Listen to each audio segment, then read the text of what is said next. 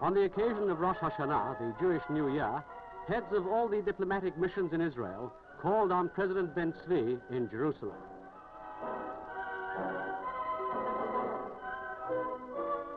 The Argentinian minister, acting Dayan of the diplomatic corps, presented greetings on behalf of his distinguished colleagues.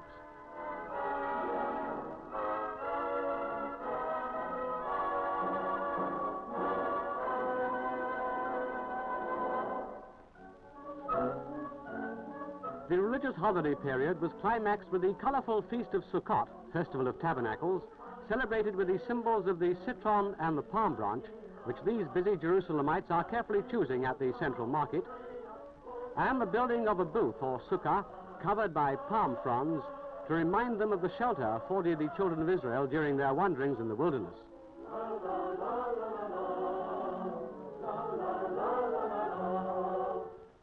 The booths are decorated with the produce of orchard and field, for Souckot is also the festival of the first fruits. Orthodox Jews spend the festival days in these booths in celebration and in holy discourse.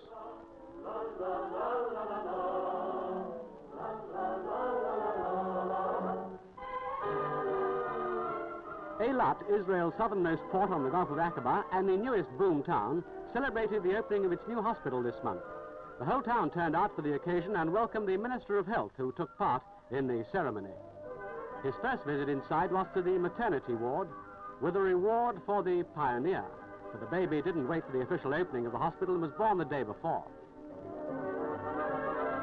Chess is one of Israel's national sports, and the 9th National Chess Championships, held in Tel Aviv, draws fans from all over the country who followed the play with an interest as deep and intense as the masters themselves. Women and men, youngsters and veterans, plan their strategy and make their tactical moves on the board with an ingenuity worthy of military commanders in the field. Some of the plays will find an honored place in the chess manuals of the world.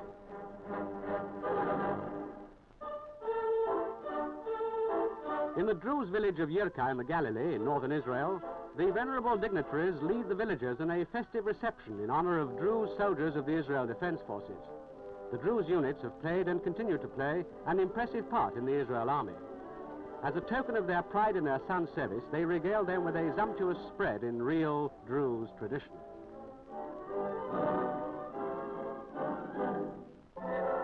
This is the month of the annual trophy sailing race, when every Israel sailing club competes in a dash from Haifa to Jaffa. The pirate's flag betokens unseasonable weather, but although the wind is high and the sea choppy, everyone agrees to brave it.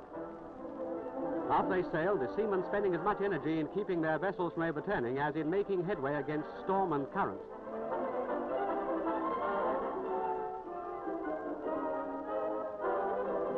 But the elements proved too strong. And some vessels didn't make it. Rescue boats fished the competitors from the drink, and the race was abandoned. But all were proud of the glorious try.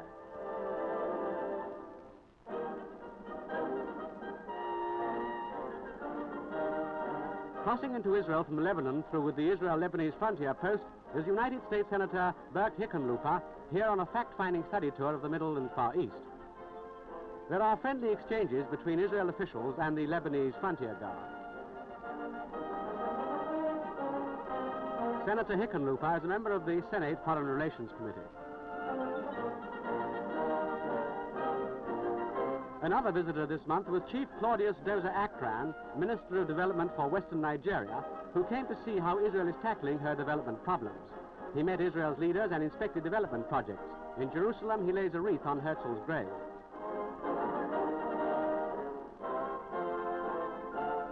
Later, he is taken on a tour of the city.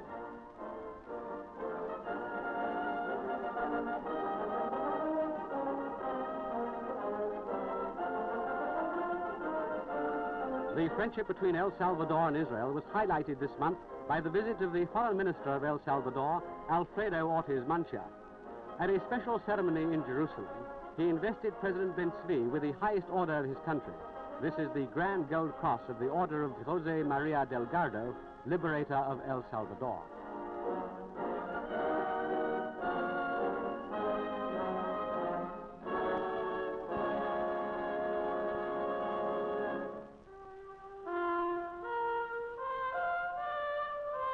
The most famous photographic exhibition in the world, The Family of Man, opened in Tel Aviv under the auspices of the United States Information Services.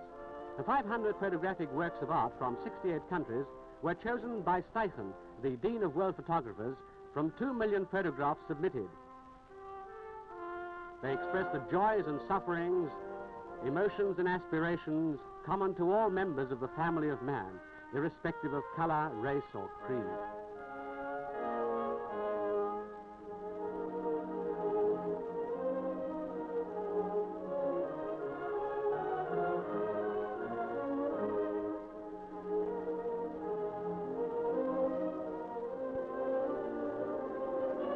The big cultural event this month was the completion of the new Tel Aviv Cultural Center and Frederick Mann Concert Auditorium, regarded as one of the finest concert halls in the world. The builders were still adding their final touches as preparations went forward for the ceremonial opening under the baton of guest conductor Leonard Bernstein.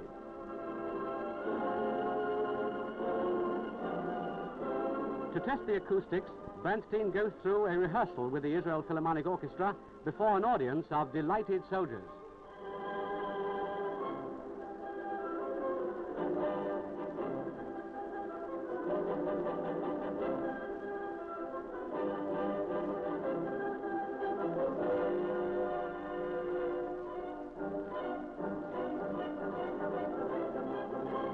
And then came the big night, the gala opening. It was attended by distinguished visitors, diplomats, and Israel leaders in all walks of life, including the Prime Minister and the President. 3 international musical celebrities took part in the opening concert as soloists: pianist Arthur Rubinstein, violinist Isaac Stern, and cellist Paul Toctilier.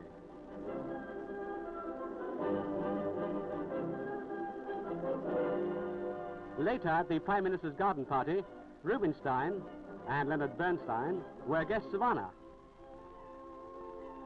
together with Toctilier and Isaac Stern, seen with philanthropist Frederick Mann.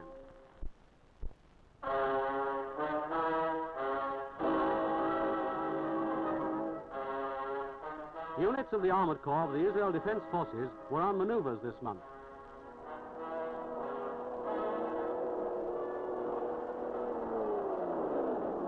Foreign military attaches are among those who see the tanks being put through their paces.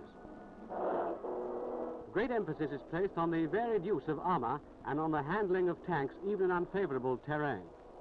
The Armored Corps has absorbed many of the lessons learned during the Sinai fighting last year, in which it played so impressive a part. Chief of Staff General Dayan is there with his aides, watching an armored assault on a fortified height.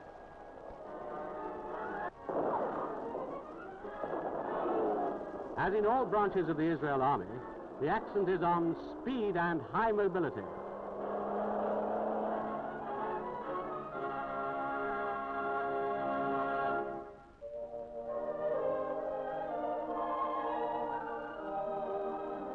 In the Galilee in the north, along the coastal plain and in the south, the fields are covered with the tobacco plant, a relatively new crop to be cultivated on such a scale in modern Israel. Up to a short time ago, almost all the tobacco used in the local manufacture of cigarettes was imported. Today, the bulk is locally grown, the area under cultivation having jumped to 5 times what it was 2 years ago. Engaged in tobacco farming are the Arab community, the Druze farmers, veteran Jewish settlers, and new immigrants.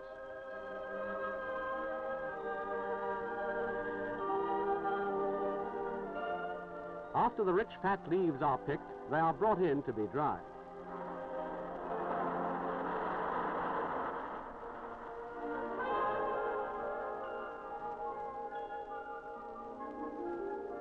The whole family does the job of stringing the leaves.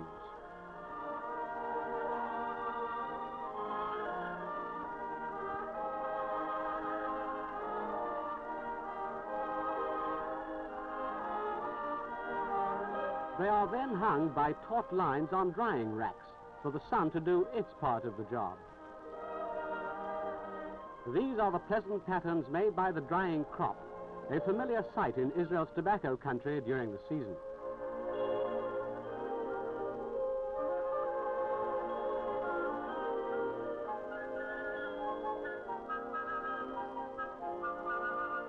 The dried leaves are then packed and baled, ready to be sent to the factories.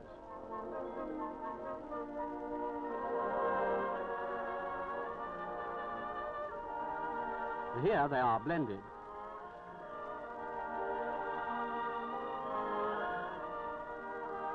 They are then cut and fed into the machines, and from here on, all the processes are mechanical, the grains being rolled tight, wrapped in cigarette paper, and boxed, ready for the smoker.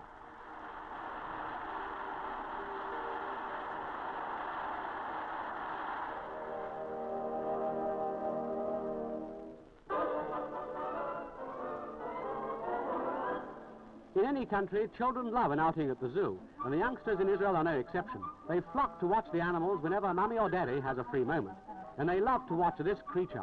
A curious bird is the pelican. Its beak holds more than its belly can. But what these youngsters have really come to watch are the new sea lions, which have just arrived at the Tel Aviv Zoo.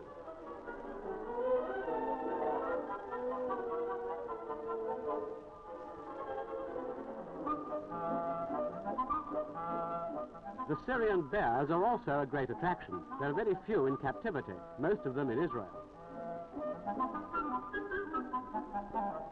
The children find it fun when it's somebody else who is being cleaned and brushed up.